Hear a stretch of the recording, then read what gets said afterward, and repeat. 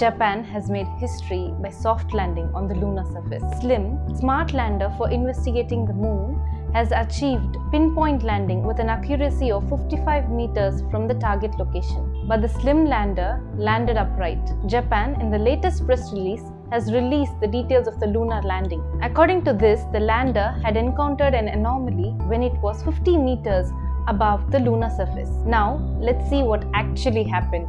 SLIM has 2 engines, 12 thrusters, 3 each on all 4 sides of the main engine. It also has 2 navigation cameras, a landing radar, and 2 small probes called LEV 1 and LEV 2, that is Lunar Excursion Vehicle 1 and 2. Japan had chosen an inclined location in Shirley crater to take spectroscopic images of the terrain. For this, they require pinpoint landing capability. Landing location was decided using Chandrayaan-2 orbiter of ISRO and Lunar Reconnaissance Orbiter of NASA. There are 2 phases in landing. 1. Power descent phase. 2. Vertical descent phase. Before the start of power descent phase, the spacecraft was revolving around the moon in 15 by 600 km elliptical orbit.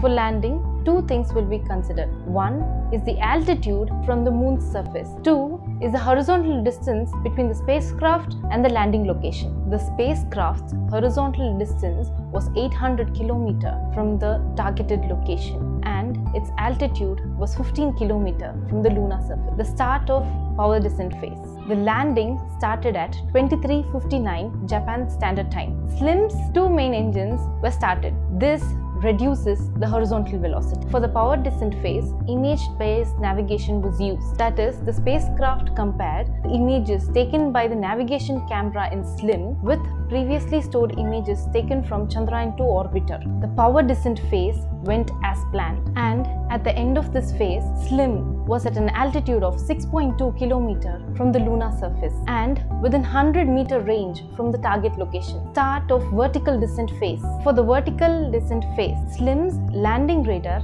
and image-based navigation were used. The landing radar was used to measure the altitude and speed with respect to the ground very precisely. When SLIM reached 50-meter height, it started hovering. At this point, the spacecraft was just 10 meters away from the target location. Until 50 meters, the aim of the spacecraft was to land precisely at the target location. After 50 meters altitude, the priority shifted to landing safely, that is, landing by avoiding obstacles. So, SLIM used image-based obstacle detection twice and decided on the landing location. It was 11.8 meters away from the target location.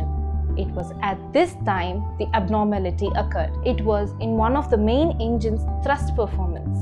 The navigation camera kept taking pictures. As you can see, the left picture was taken at 0 hours 19 minutes 40 seconds and the right 0 hours 19 minutes and 20 seconds Japan Standard Time.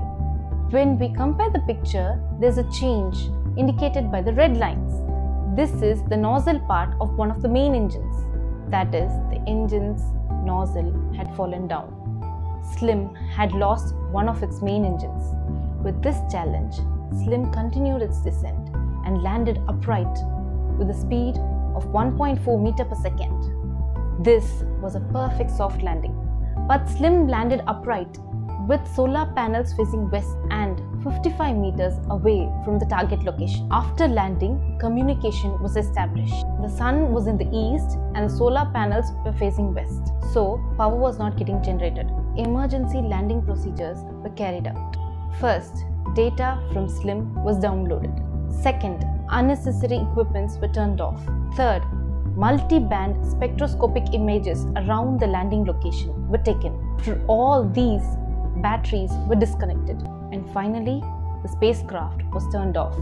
Now, the sun is in the east and the solar panels are facing west. When sun moves towards west, power generation is possible, after which SLIM might turn on for scientific experiments. So, scientists will try to establish communication on February 1st, 2024. When SLIM was at an altitude of 5 meters, 2 probes were ejected. These are 2 small rovers which can move. They are LEV-1 and LEV-2. LEV-2 took photos of the lander after landing and via LEV-1 sent it back to Earth. This is the picture taken by LEV-2, sent to ground directly by LEV-1. Congratulations Japan for successfully soft landing on Moon and creating history by pinpoint landing. Overall, what has happened? What was achieved? JAXA was able to demonstrate pinpoint landing. The spacecraft was functional after landing and communication was established. The 2 probes LEV-1 and LEV-2 functioned as planned.